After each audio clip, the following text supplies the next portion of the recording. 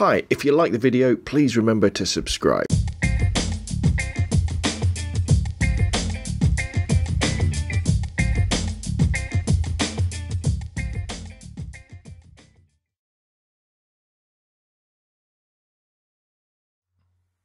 Hi, I'm Rob from robnonphoto.com, and in today's short video just going to be showing you how to create slow motion video in Microsoft Movie Maker.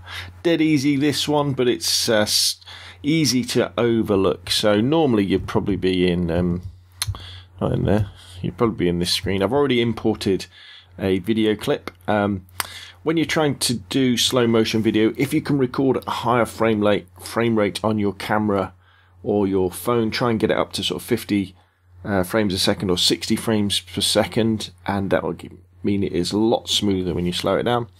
But the first thing, whenever you do a little bit of editing for slow-mo, just remember that the video is going to get a lot longer. So the first thing I'm going to do, basically this is a video of a gas ring just popping into flames. You can probably see it in a second. There it goes. As it ignites and starts. So I really want to get rid of this first bit of the video because it'll be there too long. So I'm just going to take the track head back to there,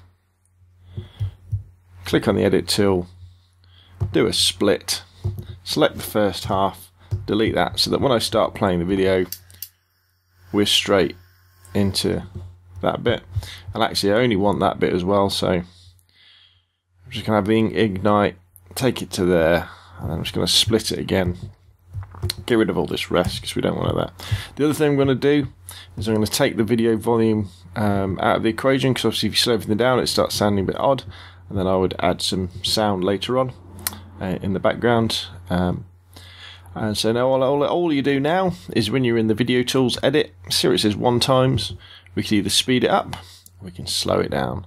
So let's go to half, see what it looks like. It's quite cool, isn't it? Or I tell you what, let's go to a quarter. Obviously, when we start going down this far, it's going to start to really start to look a bit jerky. But in Movie Maker, we can even go so 0.125. See what that looks like.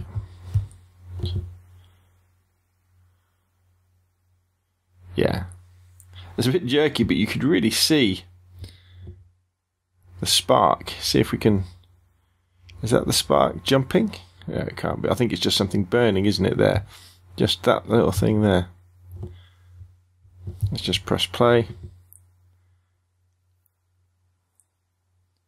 There you go. It's cool, but it's a little bit jerky. So let's go to quarter speed. That was probably the best compromise between slowing it down and quality.